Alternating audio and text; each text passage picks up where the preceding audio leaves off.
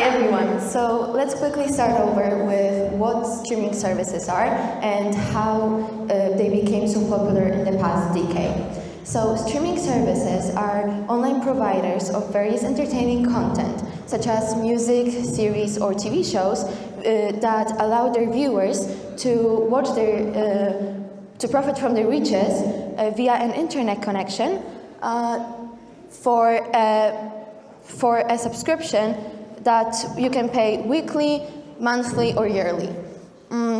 How does streaming work?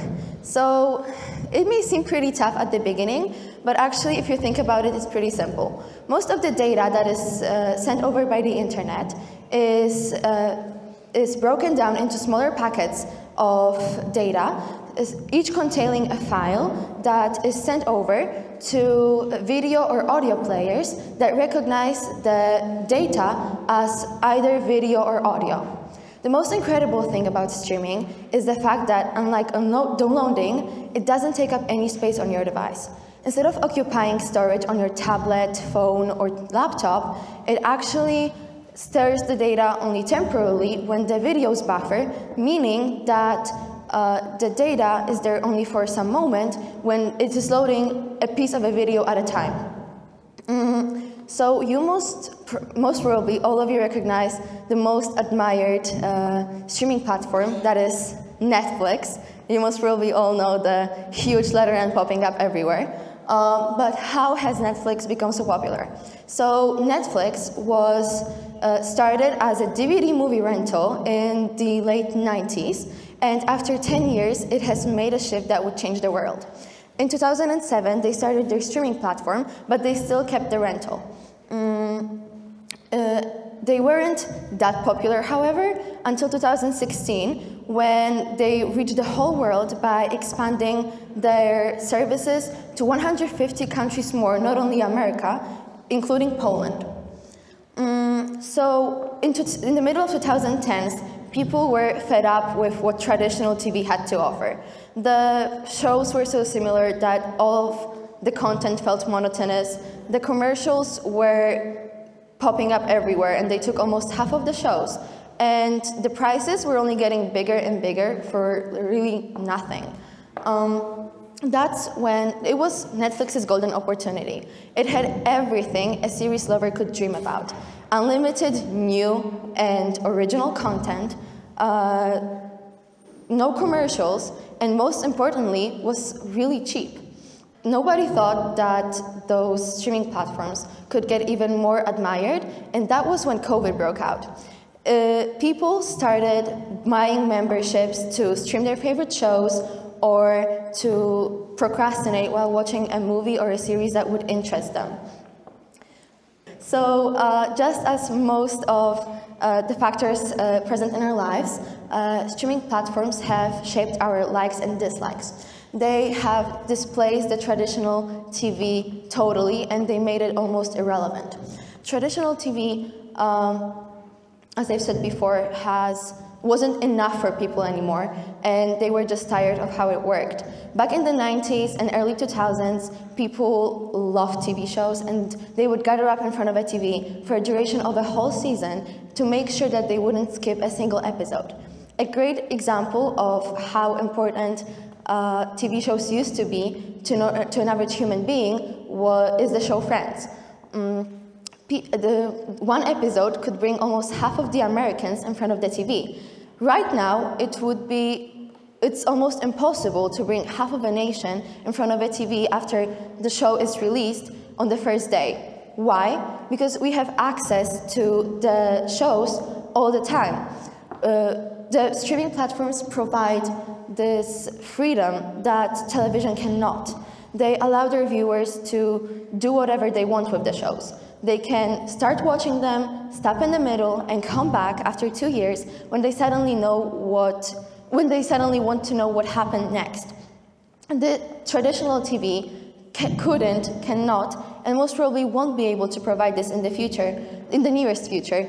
Technically, it is possible to rewatch your favorite episodes on a TV when they are airing at a certain moment, or record your favorite shows, but it doesn't really work if you think about it in the long term. Another thing that streaming platforms provide is the personalization of content. So it actually helps us with being entertained better because we don't have to look for the shows ourselves. If we go on Netflix's page, the first thing popping up is top picks for you, which lets you pick a series or a movie like this. You don't even have to think about what you want to watch. You just click on the first thing that pops up because this is what they feel is going to be the best for you. Also, streaming platforms have more content generally than TV channels. I don't know if any of you has ever thought about it, but generally speaking, streaming platforms have more creative freedom than normal TV channels. Why? Because the filmmakers and generally series creators, they aren't buffered by anything. The only thing that really keeps them from creating is their own imagination and safety.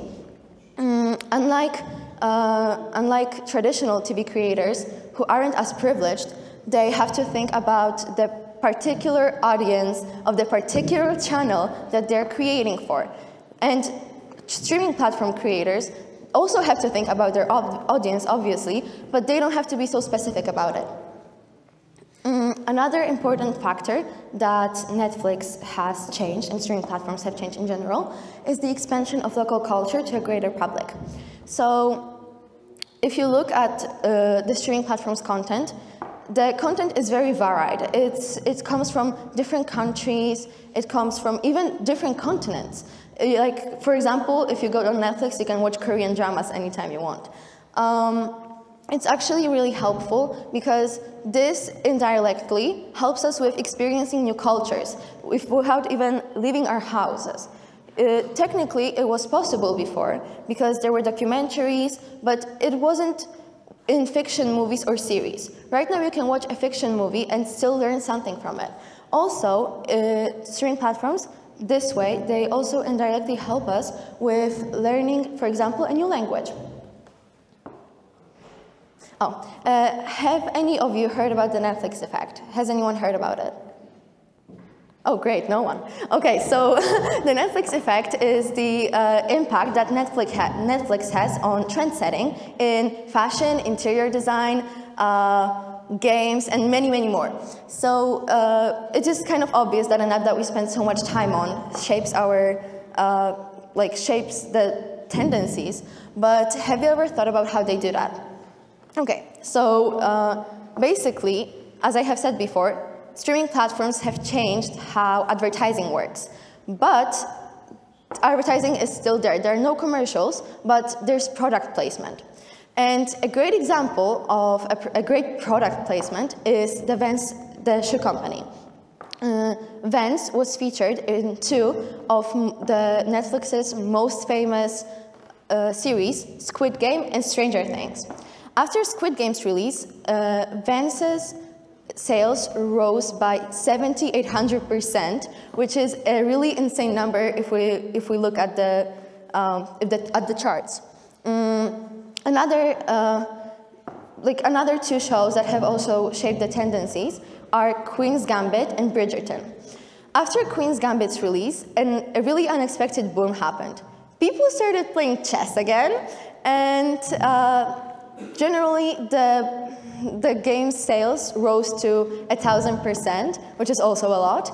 And another thing that Queen's Gambit has brought in was the check pattern in fashion that we can notice even now after a couple of years.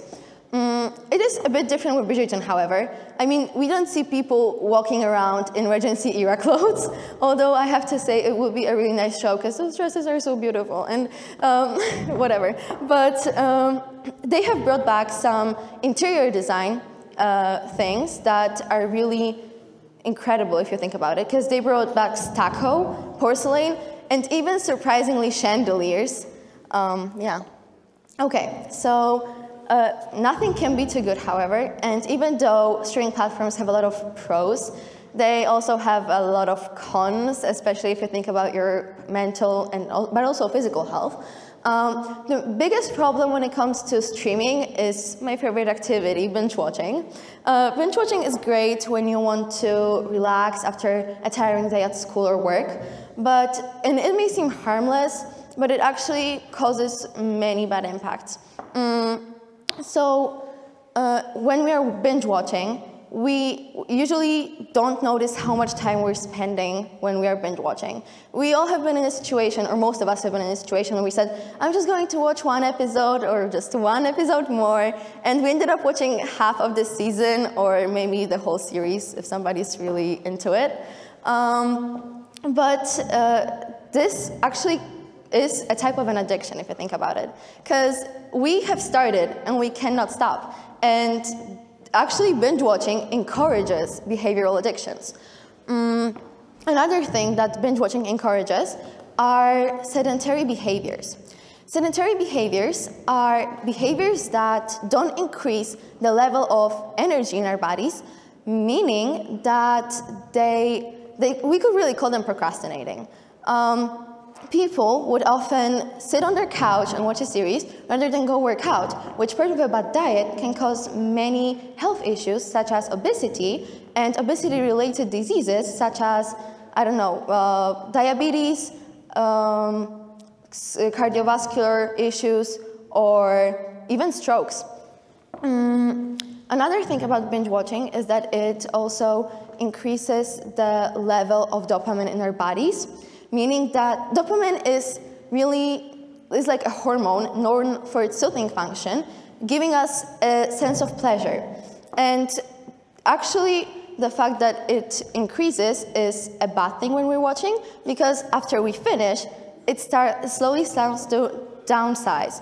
And therefore, we get more defensive, also irritated, and sometimes some people even have bursts of anger. And this is really dangerous because this causes disruptions with your family and your friends, but also when it comes to commitments and ambitions. Another thing is the fact that during COVID, people were sitting at home and they didn't really know what to do with themselves, so they would just binge watch generally. And this caused many mental health disruptions, such as depression and anxiety, because people weren't going out, and some people still aren't, and this is really, really dangerous. Another thing that binge watching encourages is the problems with good posture, which may seem kind of stupid if you think about it, because, well, what can good posture do? But actually, if you think about it, good posture is really important because lower back muscles are crucial when it comes to the respiratory function of our lungs. And this means that if they are worsened or compromised, this can cause problems with breathing in the future. Okay, but how does the future of streaming look? The future of streaming is very, very bright. People still buy the memberships, they aren't resigning. There are a lot of, their revenues are increasing. And there are two possibilities that experts say will happen. First, the bigger platforms like Netflix and Hulu or Amazon Prime Video are going to absorb the smaller ones, and therefore leaving us with less content and bigger prices, because they're going to be the main competitors on the market, and therefore they will be the one controlling the prices. The second alternative is that there will be more streaming platforms, which will also lead to their development. And this will lead to bigger, more content, but also cheaper prices and possible changes in the memberships. Because right now you can choose a membership based on the quality of a video and on how many devices you can have your Netflix, for example.